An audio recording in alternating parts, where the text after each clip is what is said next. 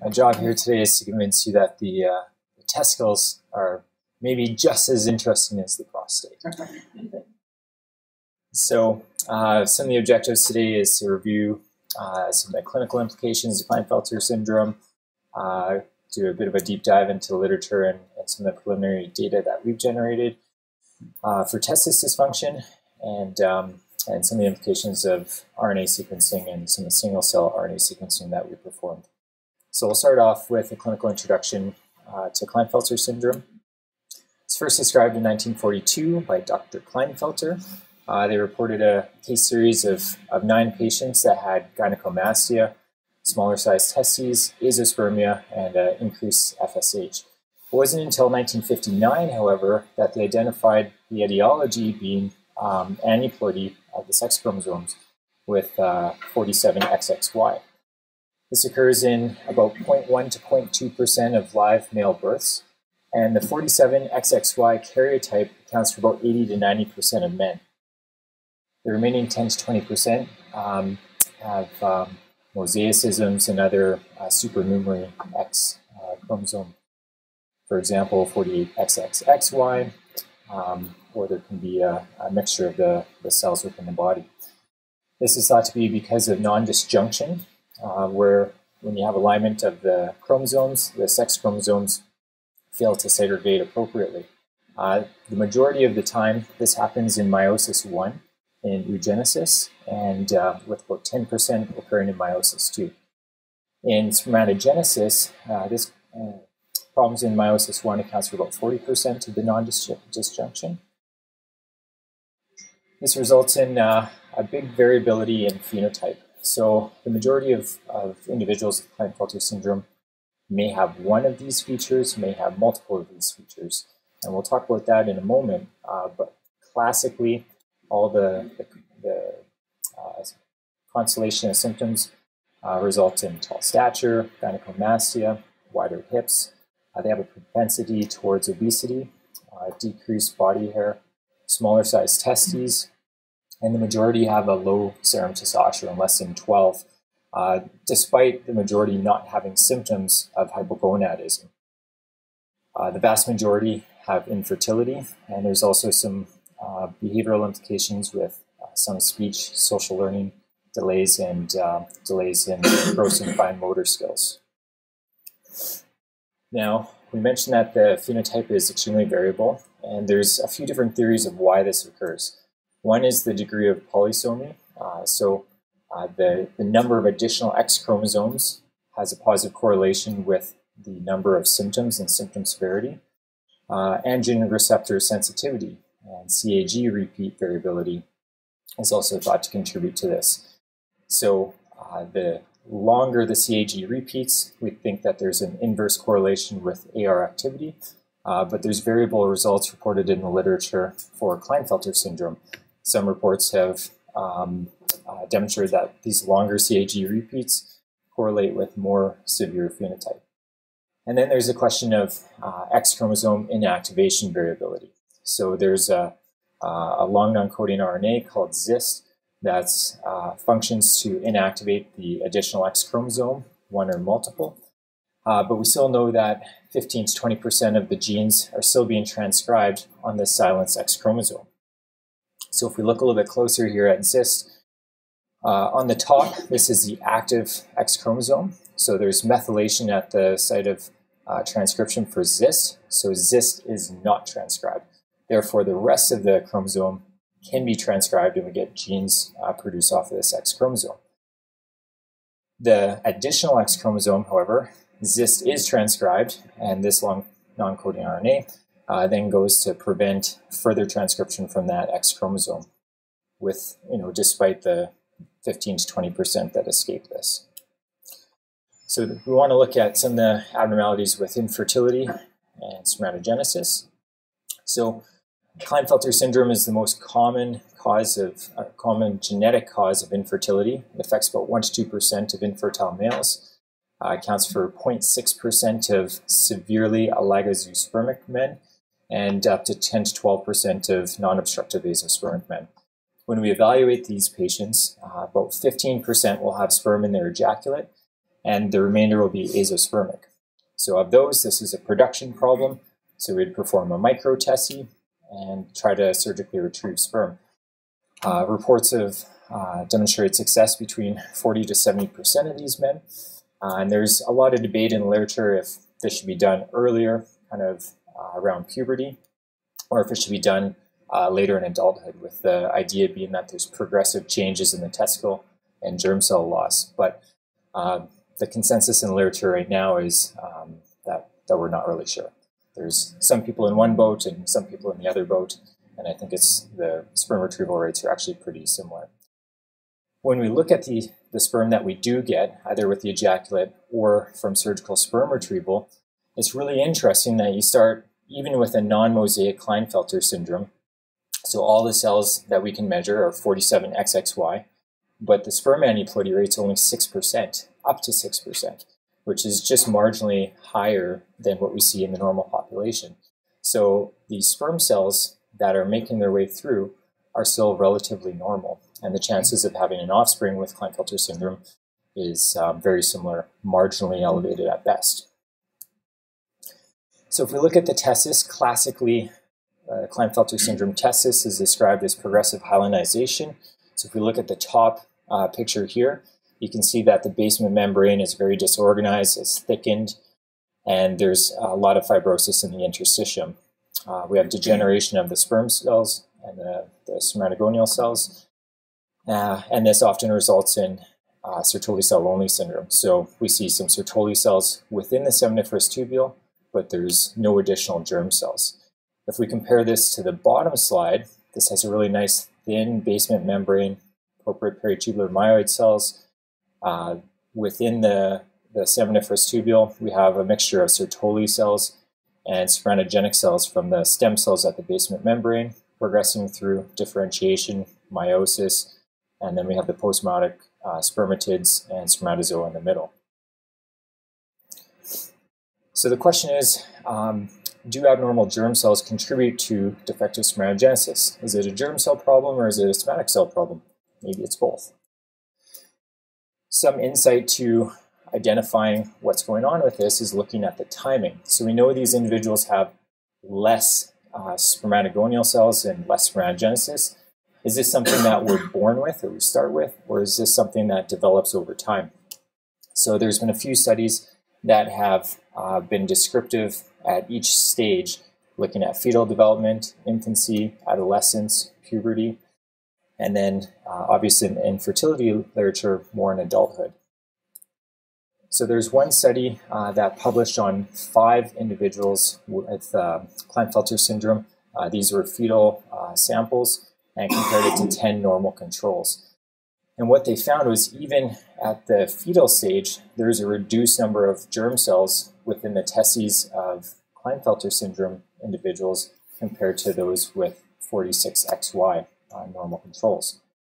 From a functional standpoint, they looked at testosterone production in the early neonatal period, and there's mini puberty in the infancy, and they found that the testosterone spikes between Klinefelter syndrome and normals was very similar. However, after the spike, the testosterone levels were a little bit lower in those with Klinefelter syndrome compared to normals.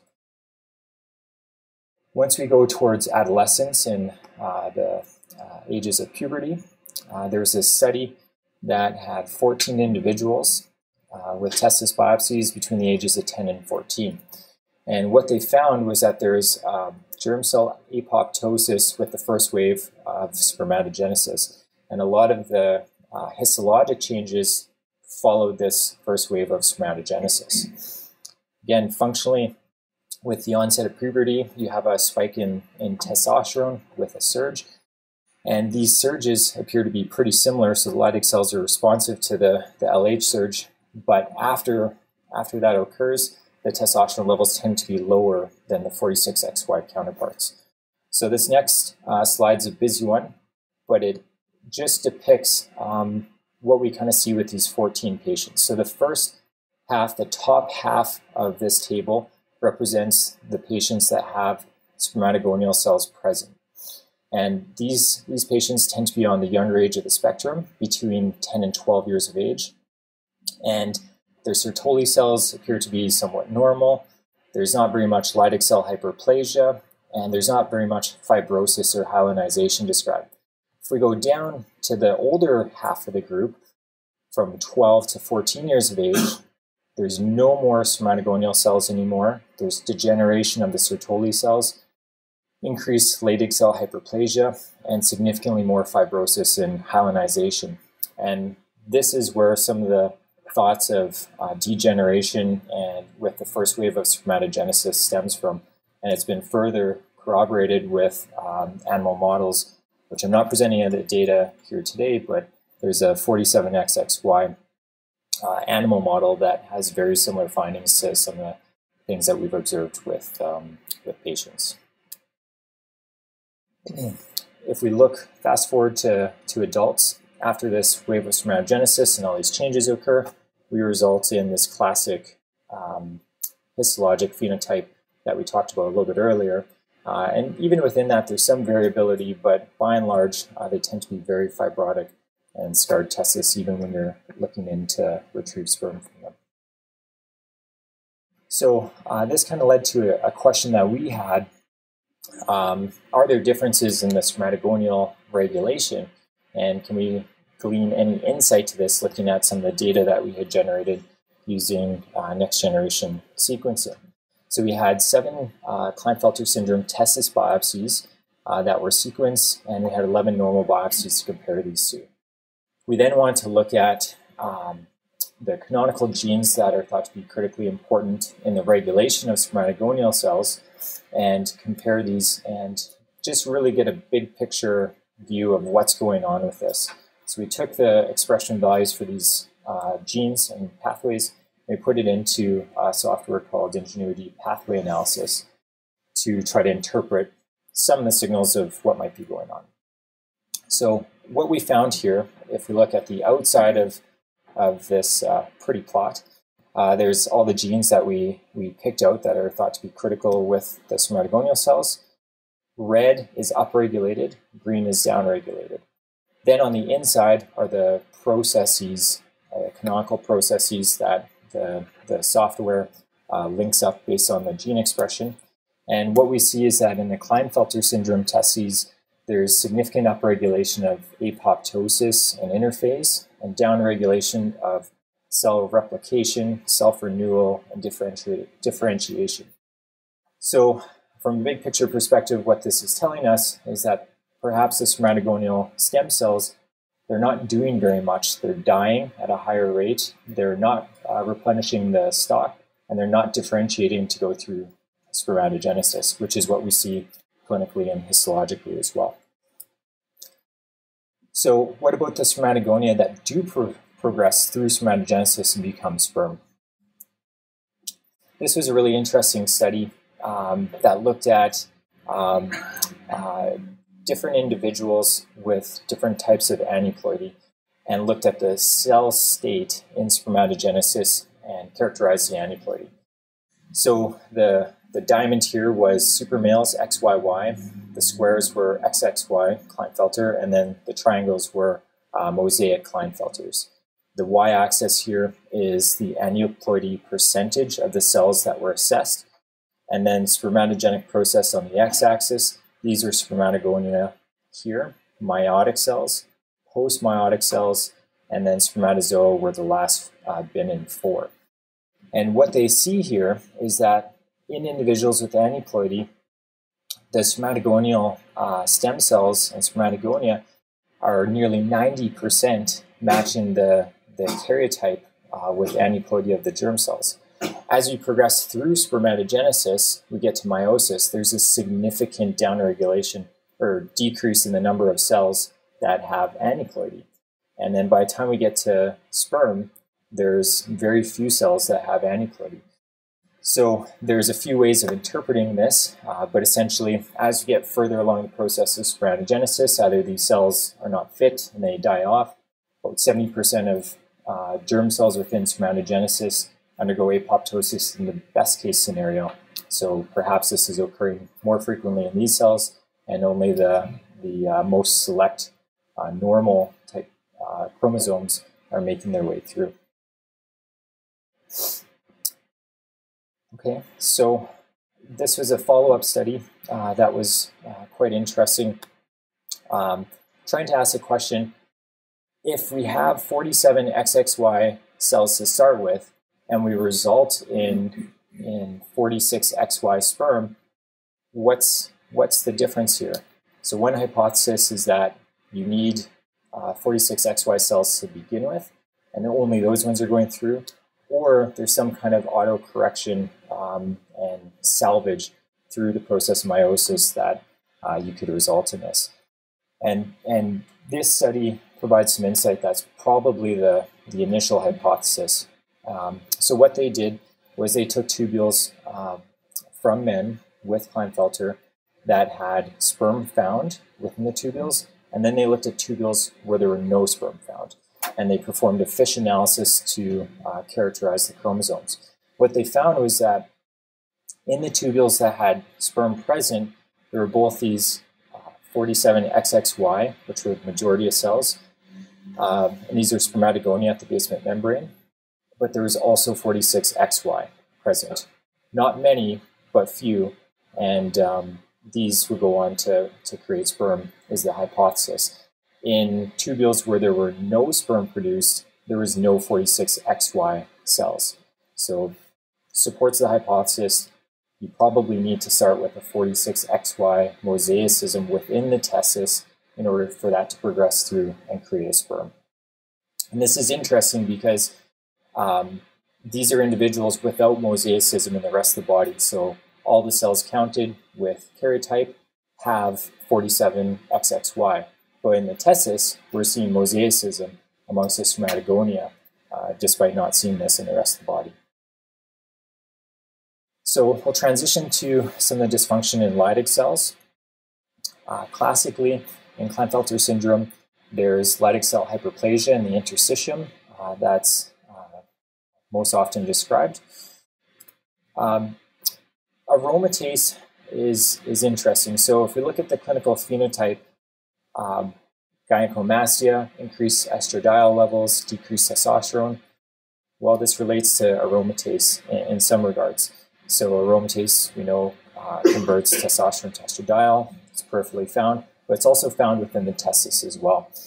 And what this group found was that the aromatase intensity of staining was much higher in Klinefelter syndrome compared to normal controls on the left here. And interestingly, follow-up studies looked at the aromatase activity from these cells and found functionally in vitro there's about a 4 times upregulation in aromatase activity compared to normal controls. So we know that Leydig cells require LH for stimulation, testosterone production, and we know that estradiol negatively feeds back to the pituitary and the hypothalamus to shut this process down. But if we co-culture these cells with LH versus LH plus estradiol, we know that there's significantly less testosterone production in the presence of estradiol, even at the level within the testis, not even looking at the negative feedback loop with the pituitary or the hypothalamus. So this could certainly be contributing to the downregulation of testosterone production.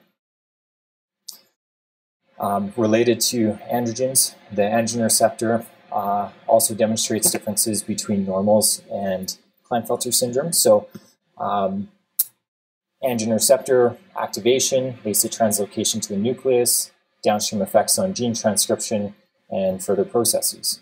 So if we look at a normal testis here, we see that there's nuclear localization of the AR within Sertoli cells, within peritubular myeloid cells, and also within Leydig cells. If we move over to the Klinefelter syndrome, there's no nuclear localization of androgen receptor within the Leydig cells. So if we look at this brown blob of Leydig cells, you can see little white dots, and those are the nuclei of the Leydig cells that don't have staining present compared to what we see over here with lots of brown dots. Additional groups have looked at further characterizing these Leydig cells, and they're finding that these Leydig cells are maybe not in the end-differentiated state of maturity. So this slide here, the top row is a pubertal Klinefelter syndrome individual. These two are adult Klinefelter syndrome, and then the bottom one looks pretty different, is a normal testis biopsy. So CYP11A1 and INSL3 are both Leydig cell markers, and DLK1 is a gene that's thought to be involved in terminal differentiation of progenitor cells, and it's commonly seen expressed in fetal tissue. And what we see here in Klinefelter syndrome is that there's significantly more expression of this DLK1 in this middle column all the way down in these interstitial cells compared to in the normal cell, where it's only select cells of these progenitors coming off of the peritubular myeloid cells in the interstitium that are thought to be feeding the rest of the interstitial cells. So this same group provide this really nice schematic to think about it. So this left side here is normal, and we see these peritubular myeloid cells. This is the edge of a seminiferous tubule. We have this progenitor cell, high expression of DLK1. It goes on to have immature Leydig cells, and the progression of transcription of INSL3 continues as we get to a more mature state. However, in these testes with Leydig cell hyperplasia, we see significant upregulation of these undifferentiated cells as well as immature cells with similar levels of mature Leydig cells. So the majority of these cells are abnormal and non-fully differentiated. We looked at some of our single cell sequencing when we were initially trying to make sense of identifying the cells, and it was really difficult because the normal Leydig cell markers weren't coming up based on what we knew from normal testis specimens. So a quick overview of single cell sequencing. Each of these dots on each plot represent one cell. Within that one cell, we have information of about 2,000 genes that have been sequenced on this one cell. All these cells are then displayed on the plot, which are yellow. If there's an expression of that particular gene that we've selected, the dot is between yellow and red, with red being the highest expression. So this top row of plots are the Leydig cell markers of mature cells. And we can see there's not a lot of cells that are lighting up, despite the majority of the cells being these interstitial, presumably Leydig cells. So we started looking a little bit further at these progenitor markers, and many more of these cells have a higher level of expression of the progenitor cell markers compared to the mature cell markers, consistent with some of the previous findings of select genes, which we thought was pretty interesting. So we then looked at our bulk RNA sequencing to corroborate these findings, and we compared the differences in log-fold expression between Klinefelter syndrome and normal, which is the blue bars, and Klinefelter syndrome and Sertoli cell only. So all these genes were what we saw in the previous slide, marking immature cells. And there's significant upregulation whether we compare it to normal cells or if we compare it to regular Sertoli cell only. So it's specific to Klinefelter syndrome. Now here there's obviously a soup of different cells going into the RNA extraction and the sequencing. So part of the signal that we see here is due to increased number of the cells of immature Leydig cells. So if we look at next Sertoli cell dysfunction, let's back up a little bit and just talk about normal Sertoli cells and abnormal. So back in 1969, Skakebak described mature Sertoli cells that have the appearance of larger cells, chromatin negative, top here within the seminiferous tubule, and then immature cells are chromatin positive and much smaller.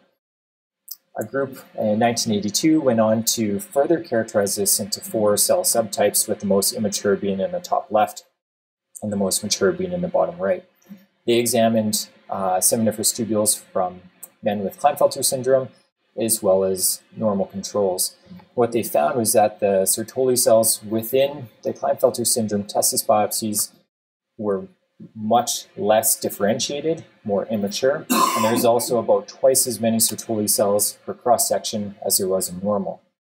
One hypothesis that exists is when the testis undergoes growth with the addition of germ cells, those tubules will elongate and therefore space out the Sertoli cells a little bit. Because this isn't really happening in Klinefelter syndrome and there's a paucity of spermatogonial cells, perhaps this is a more compressed picture that we're seeing, and that's why there's increased number of Sertoli cells. Another hypothesis that people talk about is perhaps these Sertoli cells are dedifferentiating, or because they're in an undifferentiated state, they do undergo some cell division, and therefore we have increased numbers. A recent study just published this year was comparing 3 Klinefelter syndrome testes, and they performed some sequencing to 3 SCO testes. And they looked at Sertoli cell regulation, and they also found an increased state of immature Sertoli cells, where DAC2 is a gene that's previously been identified with an immature state and is significantly upregulated in these testis biopsies. They also showed similar results with the Leydig cells being in a more immature state. So we looked at some of our data from a functional standpoint, and 2 really key genes and proteins that are important in Sertoli cells to regulate spermatogenesis include GDNF and antigen binding protein. And if we look at the graph on the top, this is RNA sequencing data, and we can see that Klinefelter syndrome in gray is significantly downregulated compared to GDNF, as is antigen binding protein. The lab previously had looked at GDNF within Sertoli cells, and they performed some additional experiments looking at flow cytometry and GDNF positive cells. And what they found was that there's 2 different populations in the NOA SCO cells compared to normals. And there's significant decreased numbers of GDNF positive Sertoli cells.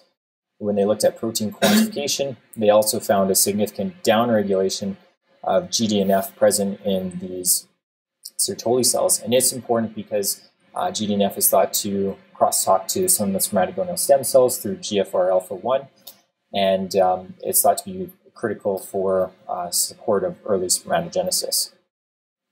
There was another in vitro study that was performed looking at the antigen binding protein, and when they took these cells from tubules that had sperm compared to tubules that didn't have sperm within Klinefelter syndrome, they found that the antigen binding protein production in vitro was significantly decreased in the cells from tubules without sperm.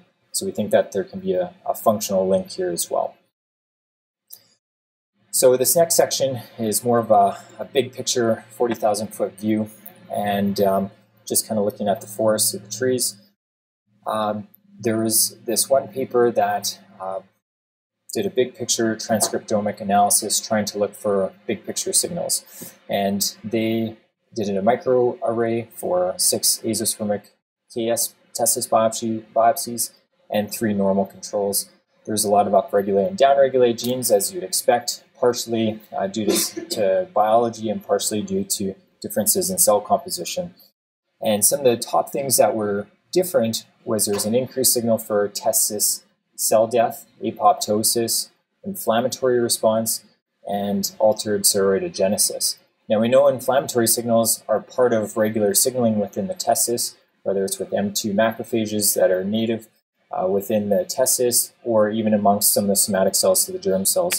A lot of the cytokines and interleukins are part of normal spermatogenic processes, but there is an imbalance here with Klinefelter syndrome. So their big take-home point in the paper was that there is significantly upregulated inflammation and apoptosis. And we want to look a little bit closer and see if we can understand this a bit better, again, kind of from a big picture view. Is this apoptosis being internally generated? Are the cells being starved of what they need and therefore they're undergoing apoptosis? Or are these cell-to-cell mediated death? So we looked at our gene expression through the canonical apoptotic cascades and found that there's upregulation of apoptosis, either comparing Klinefelter to normal or Klinefelter to SCO. And when we looked a little bit closer at death receptor signaling, we also saw significant upregulation of this death receptor signaling, suggesting possibly that there's cell-to-cell mediated death that's at an increased rate compared to these other controls. So we then want to look a little bit closer and try to identify which cells are communicating and possibly related to the signal that we're seeing.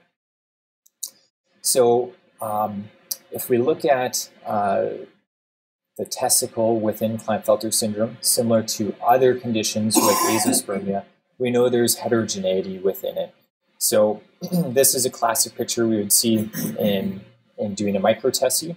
We see this bundle of seminiferous tubules that is dilated, and all the surrounding tubules are much thinner, more pale, and less healthy. So these are the ones that we select with microtesty to pull out, process with a higher chance of finding sperm. So we wanted to look at the differences between these two, the healthier looking tubules and the less healthy looking tubules, to try to understand what is the difference in the process here that's creating this heterogeneity, and possibly this links back to the big picture of what we're seeing with the sequencing results that we identified and some of the other groups. So to answer this question, we looked into single cell sequencing. Like I described before, each dot here represents one single cell with all of the gene expression within that single dot that we can access. So we took 2 biopsies of these dilated healthy tubules, 2 biopsies of these not so healthy tubules, and then we performed the sequencing and pooled it together. Now, each of these different colors represent different cell clusters. So what happens is we ask the computer program to differentiate these cells and tell us what cells are similar to each other and what cells are different from each other. So it uses multiple dimensions and associations and spits out these different clusters. And we can control how sensitive we want to look at this with how many clusters. But it helps us differentiate subpopulations and unique populations of cells. So we went forward with this, and then we tried to identify these cells. So we look at one cluster, we'd ask the computer what is the most representative gene that differentiates that cluster from all the others, and then we try to localize where that gene is expressed. So as an example, this particular cluster only expressed Fate1 on this violin plot, and if we looked at Protein Atlas, this gene was predominantly expressed as a protein within the Sertoli cells. So we performed this for all the clusters and tried to get a sense of what cells we were looking at what regions of those plots. We then looked at the differential expression between the collapsed group and the dilated group to get a big picture understanding of what's the difference globally between these two.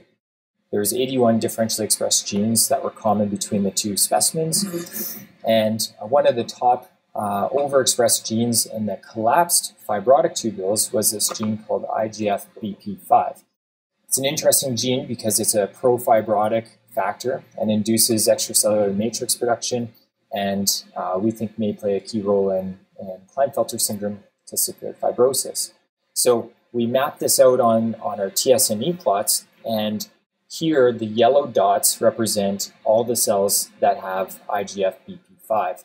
So this overlaps a lot with these interstitial progenitor cells that we had previously identified. We then looked at our bulk RNA sequencing data for the entire gene family of IGF-BP. We found there was a significant upregulation of IGF-BP5 and 4 in Klinefelter compared to both Sertoli cell-only syndrome, which are cell match controls, and normal condition. So there's been some work done in IGF-BP5 and 3 that have been implicated in fibrosis, and pulmonary fibrosis, hepatic fibrosis, and skin fibrosis. And IGF-BP5 is the most conserved member in the family, and it's secreted by fibroblasts and is thought to induce production of these extracellular matrices, collagen type 1, fibronectin, all these same things that we're seeing in testis fibrosis. So this is an excerpt from one of these papers looking at lung fibrosis, and we see a significant upregulation of IGF-BP5 and pulmonary fibrosis on the right compared to regular lung tissue on the left.